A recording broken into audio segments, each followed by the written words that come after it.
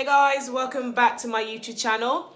And so today's video is going to be about what it's like studying civil engineering, because I don't feel like you actually really know what it's like until you start studying it. And I don't mean this video I'm going to be more specifically the course at the University of Southampton, which is what I study, and I'm in my second year of uni, and there's certain things that I want to share with you guys, whether it's like design projects, construction area, labs, how those are, tutorials. I don't know how much I'm going to cover in this video, but I'm going to cover like the main points. Anyways, please like and subscribe, leave a comment if you want more. Obviously, there's going to be more engineering videos. Also, watch my previous video for a lookbook on how to style office wear clothes. Anyways, let's begin this video. Cue the intro.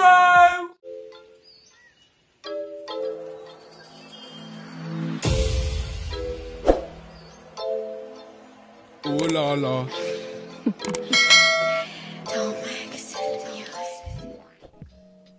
Okay, so first thing I want to start off with is when you have civil engineering has a lot of design projects. Okay, so first year we had a first year design project, which was more abstract compared to the second year design project. First year design project was you had a brief, and it could be you had to create a structure which just met this brief, and the brief was basically either ascend, a descend, transverse. Those are it. So you had to build a structure. So mine was ascend, so it had to go from one point to another, and that was basically the brief. And so it was really broad. You could come up with anything you wanted. That's why I found it way more harder than second year design project, because it was just so damn broad. Okay, my mind doesn't work like that. You could go anywhere with it. And so I'll insert some clip pictures if I can find it of first year design project.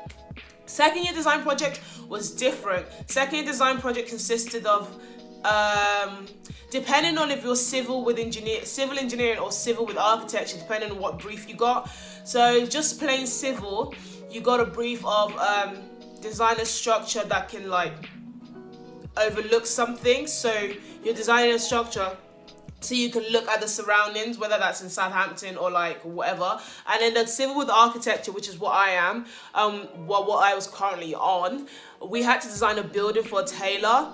And so it was really interesting because it was fun. Design projects are always fun compared to your day-to-day timetable of modules, because I'm telling you, we go structural analysis, structural design, materials, all really hard, intense knowledge base, and then you come to afternoon and then you have design projects, and it's not a time to, it's a time to relax, but not relax, but it's a different way of teaching. And so not everything needs to be taught in a lecture hall. Sometimes you just need to sit in a design studio, talk to your group, do a bit of brainstorming, designing, all of that. That's why I really enjoyed design projects. No one really talks about it, but design is heavy in civil engineering because it's...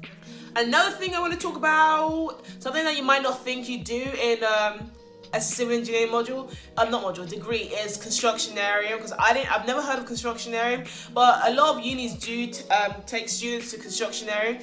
And if you want more detail in it, I have a video which I'll link about construction area, but I'm just going to talk about it briefly. Construction area was basically a thing we did in first year, but depending on what university you go to, depends on what year you do. But in Southampton, we did it in first year, and it's they'll take they'll take everyone on the course into on site, and then you have to build a structure depending, you get split into groups. So I was in a Malao viaduct group, so I had to build a 1:5 scale version of the Malao Bridge in France out of concrete. And obviously you have the whole year to prepare it, because construction is at the end of the year. And it was so good. It's so fun. You spend a whole week, an intense week on site, working with people, working with your course mates, and everything's actually down to you. You plan this, you do all the risk assessments, you write up all the method statements, you plan everything. The lecturers and the people on site just to make sure that everything goes safely. But you'll be pouring in the concrete, you'll be casting the formwork, you'll be doing you'll be doing everything, and that's why I find it so fun. So that's another thing you get to do in a civil engineering degree, construction area, or some kind of on-site work that you can put down for work experience.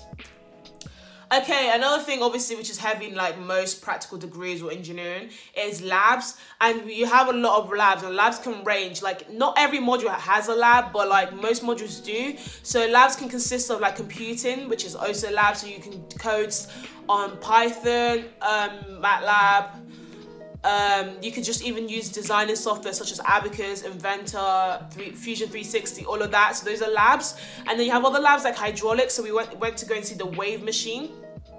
Like, so we went to Boulder, which was like basically where all our labs happen, which is a new campus. And so we saw like this hydraulic machine which creates wave going through a Venturi tube, and then we're calculating stuff, blah, blah, blah, blah. But it was quite fun. We also had an odometer lab, which was for soil mechanics, and a triaxial lab. I'll insert all these pictures so you can actually see visual representation of what I'm talking about, not just like, oh yeah, we did labs, oh yeah, like you can see, and then you have something to look forward to.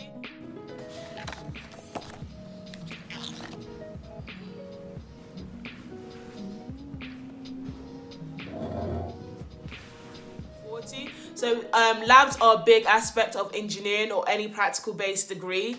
What other labs? Oh yeah, we had like so we had to design a truss, and it had to withstand a certain load, say like, I actually can't remember. No, it had to withstand a minimum of 800 newtons, and obviously the more load it can stand, the better. And it was like a little mini competition. It was really fun, and also counted towards our final grade.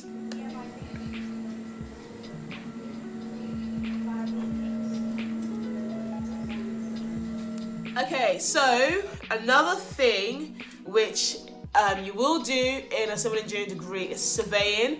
And surveying was mainly done in first year, which is more of a practical side of the degree. And surveying allows you to like, okay, surveying can include many different things. Okay, don't base my knowledge because I can't remember right now. But surveying, we did like practical assessment. I'll put pictures. But it's like you have this surveying machine. What's it called, surveying machine? Oh, an automatic leveler. And basically, depending on what you're actually trying to do when you're out in the field, sometimes you just want to see the different topography of like the land, and like so you can get an accurate representation of the different levels of land.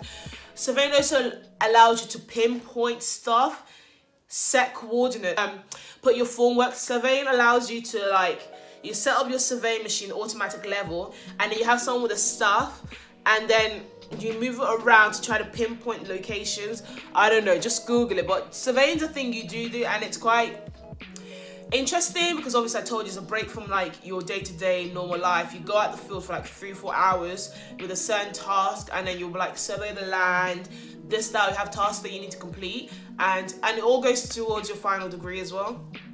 Yeah, so those were just quick examples of things you will do if you want to study a civil engineering degree, and especially if it's at University of Southampton, because that's obviously I'm basing off the knowledge I know. So that's the video. Thank you so much for watching. If you made it to the end, please like and subscribe. If you want more videos about like things I do at uni, and if you want to see stuff I do like my summer internship, let me know because I'm starting that soon. Thanks, bye.